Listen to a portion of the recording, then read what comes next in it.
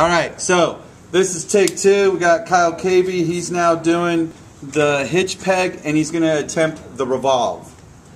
Okay, so the first thing I'm going to do is I'm going to make a line right down here that's 0.125 because that's half of the radius of the bottom part, or that's half of the diameter, which is the radius. And I'm going to go up 0.5 because it says right there 0.5. And then I need to take and go and make a point. Whoa. I hope you're all saving any of the work that you're doing. I'm just writing it down. That's fine. If you're doing any of this on your program, save, save, save. So now I'm going to make my point that is right out there, and then I'm going to dimension it from there down to that point right there. And that needs to be 0.2 because the diameter of it is 0.4, so the radius would be 0.2. And then I make another point right up here.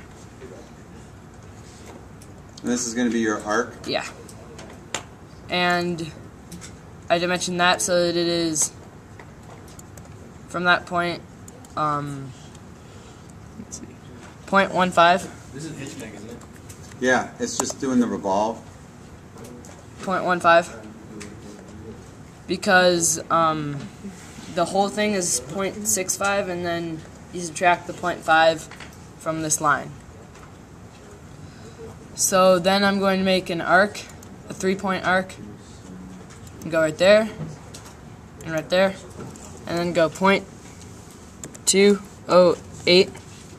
Why 208? Because it tells you to go 0.208. There you go. Make a line from there to there.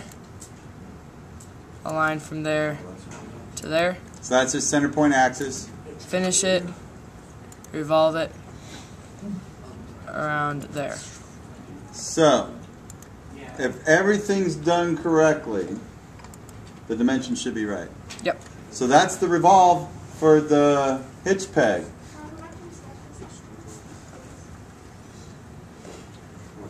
Go down in your history. There you go. Alright. So, go ahead while we have a moment here, and if you're trying to duplicate this on your screen, see if you can get it, because while he's here, we'll have him do the linkage peg. You can go ahead and stop it.